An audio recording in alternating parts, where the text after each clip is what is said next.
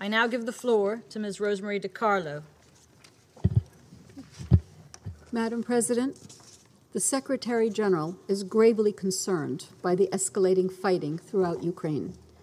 Ukrainian cities are today under siege and facing repeated attacks. Over 1 million Ukrainians have already crossed Ukraine's borders and have been welcomed by their European neighbors. We applaud such solidarity and support.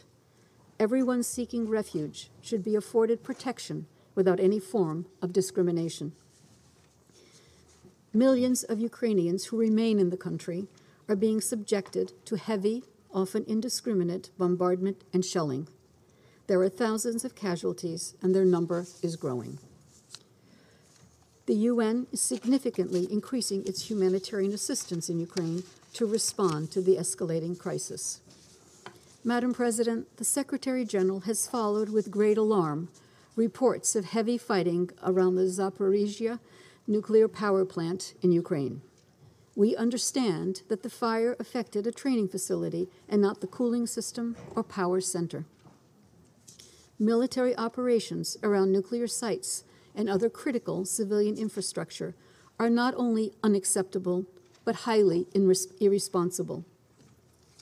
Ukraine knows only too well the devastation of a major nuclear accident. The Chernobyl disaster in 1986 stands as a lasting example of why it is vital to ensure all nuclear power plants have the highest standards of safety and security. Every effort should be taken to avoid a catastrophic nuclear incident. The persistence and bravery of the Ukrainian personnel who continue to keep power plants safely operational during this crisis are to be applauded. Madam President, attacks on nuclear power facilities are contrary to international humanitarian law. Specifically, Article 56 of Additional Protocol 1 to the Geneva Convention states that, and I quote, "Works or installations containing dangerous forces, namely dams, dikes, and nuclear electrical generating stations, shall not be made the object of attack, even where these objects are military objectives, if such attack may cause the release of dangerous forces and consequent severe losses among the civilian population." End quote. The Secretary General welcomes the statements and actions by the International Atomic Energy Agency on this issue and is ready to assist however he can.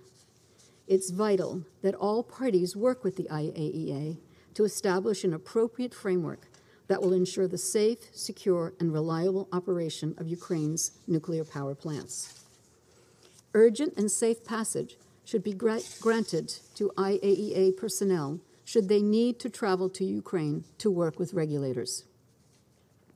Madam President, we welcome the reported agreement between the Ukrainian and Russian negotiators during their second round of talks in Belarus yesterday. We understand the discussion focused on the establishment of humanitarian corridors to allow safe passage for civilians and the delivery of humanitarian assistance. We hope that this reported agreement is implemented without delay and that a full and unconditional ceasefire is quickly agreed and enacted. We urge the sides to continue negotiations and to make urgent progress on security, humanitarian, and other issues. Madam President, as the Secretary General has emphatically stated, the sovereignty, independence, and territorial integrity of Ukraine within its internationally recognized borders must be respected in line with General Assembly resolutions. What we are witnessing in Ukraine today is inconsistent with the principles of the UN Charter. Only diplomacy and negotiations can achieve a truly lasting solution to the current conflict. The fighting in Ukraine must stop, and it must stop now. Thank you, Madam President.